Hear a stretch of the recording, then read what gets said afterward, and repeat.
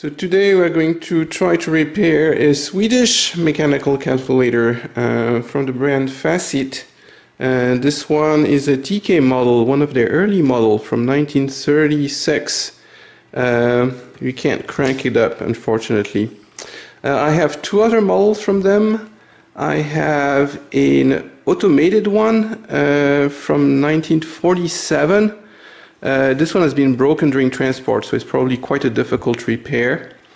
And I have a 1971. This one is branded Facit, but it's actually a sharp calculator with the nice, beautiful Nixie tubes in there. And this one already works. What I want to do today is try to get this one to work. It's been on the queue for repair for a long time.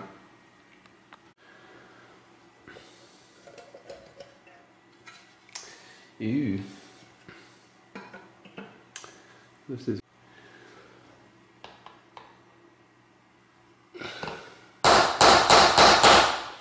the joys of pin extraction in fine antique mechanisms.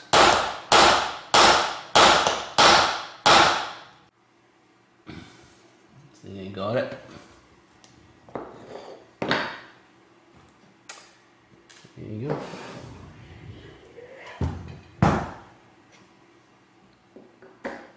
Alright, so here it's without its closes. And apart from the pin extraction, that was actually fairly easy. And here it is in all its glory. And I had worked on this one before, so I figured out where the problem is. Let's see if I can unstick it in front of the camera. I have to do two things at the same time. Push it down, push it down. I think I did it. So now, oh yes, there you go. It works. And back until you clear it, and that should, yeah, it's stuck again. Okay, I should be able to repair that. Okay, victory, it seems to work again. And while we have its parts out, I can sort of demonstrate how it works. So these will move the number. That's 1, 2, 3, 4, 5, 6, 5, 7, 8, 9.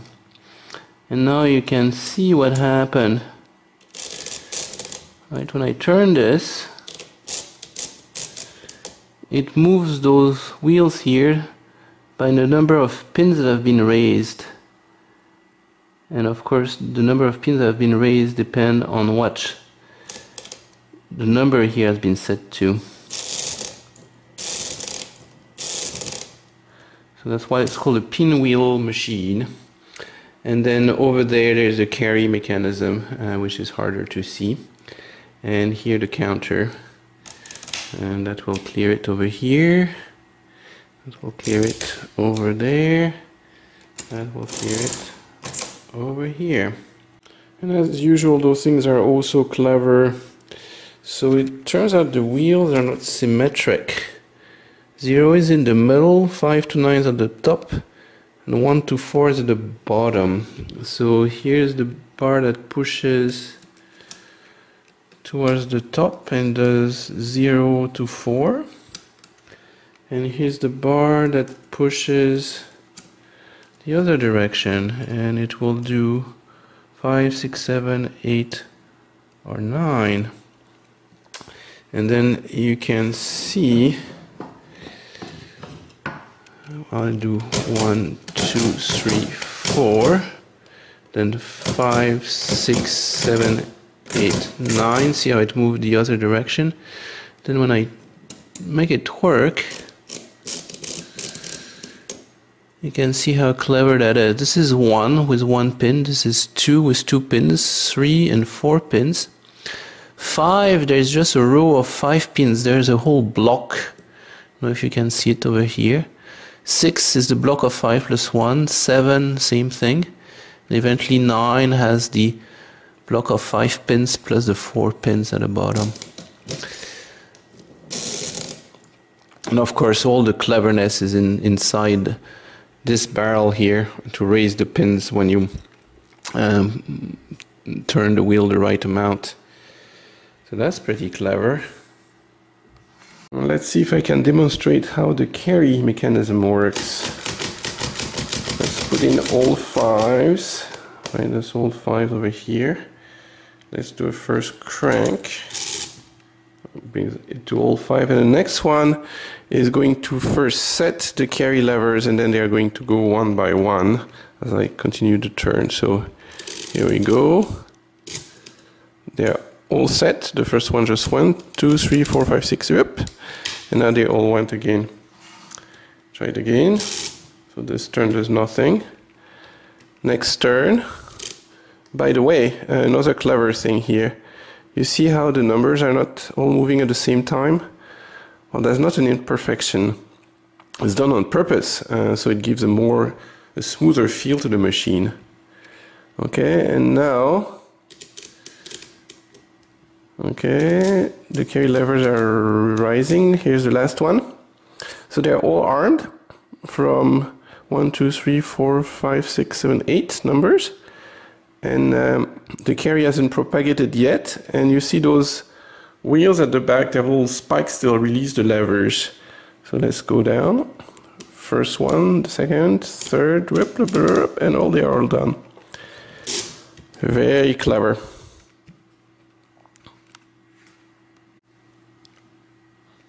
Now, same thing from the back, where you can see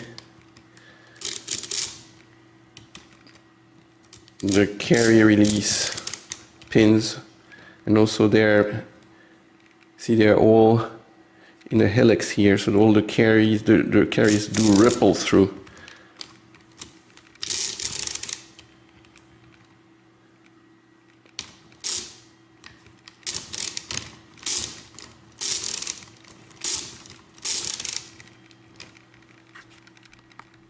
And a view of the counter auto reverse mechanism. You see those two wheels here. So if I start with a forward crank, they all move in unison, and this thing is counting up. Now if I reset and start with a reverse crank, now they move reverse. And they'll keep moving reverse even if I count the other direction. So now this is a positive turn, 1, 2, 3, 4, and this is a negative turn. The only way to reset this is to start again, and now this is a forward turn, and it counts the other way around. Very clever. So now it should work. Let's see if we can make a little calculation on that one. Was only like 3 things wrong with it, so I lucked out. So let's see, 1, 2, 3, 4, 5. 1, 2, 3, 4, 5. Correct. Plus 5, 6, 7, 8, 9. Group does 69,134. So it worked. And then if we do a subtraction, we clear everything. Let's do 5, 6, 7, 8, 9.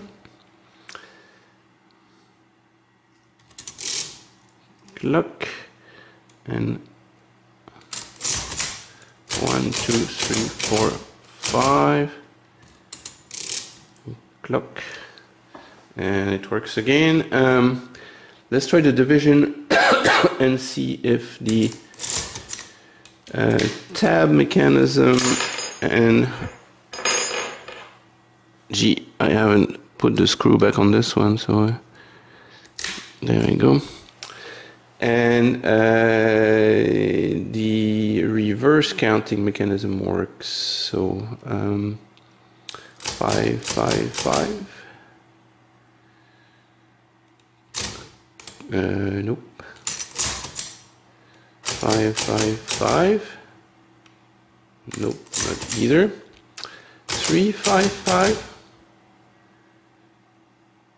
Boom. Enter. Reset. 1, 1, 3.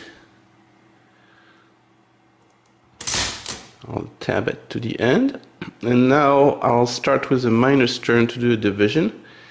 And this thing should come up red and count positive. And it just did. It's red and it's positive. 1, 2, 3. Ding. 1, 2, 3, 4, 5, 6, 7, 8, 9. Ding.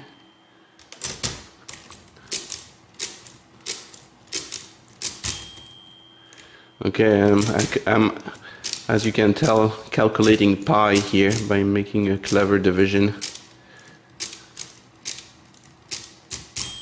Ding.